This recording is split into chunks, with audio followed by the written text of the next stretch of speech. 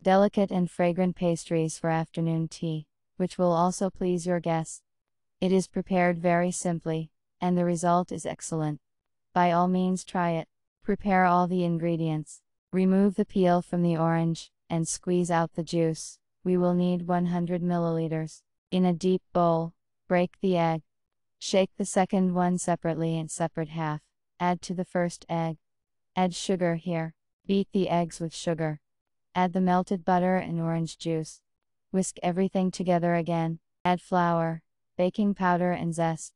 Mix everything until smooth. Pour the dough into a greased baking dish. I have silicone. I did not lubricate anything. Bake in the oven at 180 degrees for about 30 minutes. Italian orange pie is ready. If desired, the pie can be sprinkled with powdered sugar before serving. Bon appétit!